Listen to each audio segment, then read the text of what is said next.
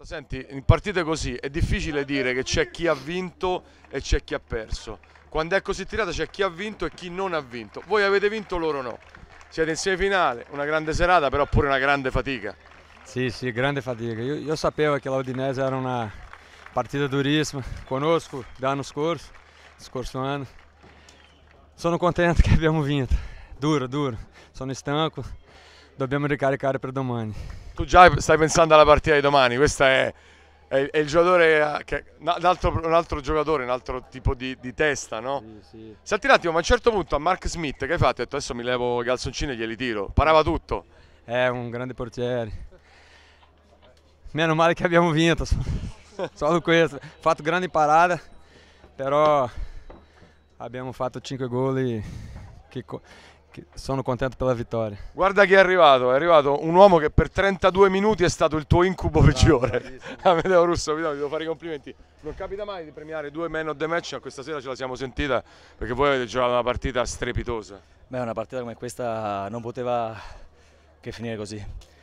Abbiamo dato il massimo, loro sono stati bravissimi, avevano un Mota in più.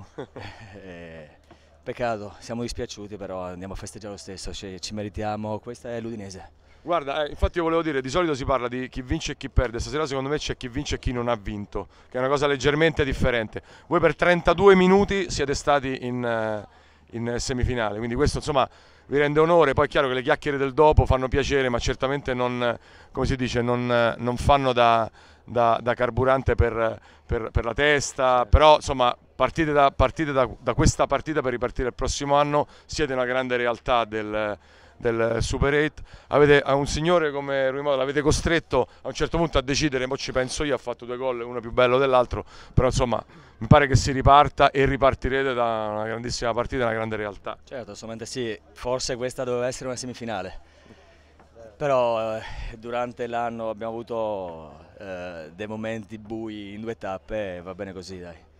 Eh sì, in effetti forse la seconda e la terza tappa. Lui adesso viene il bello. Sì, sì.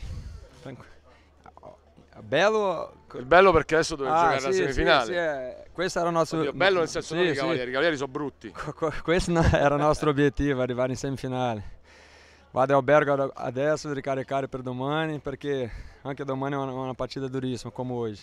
Non gli chiedete neanche che ora è a Mota perché vi risponderà: devo ricaricarmi per domani. Grande professionista Mota, complimenti per la semifinale. Ciao Amedeo.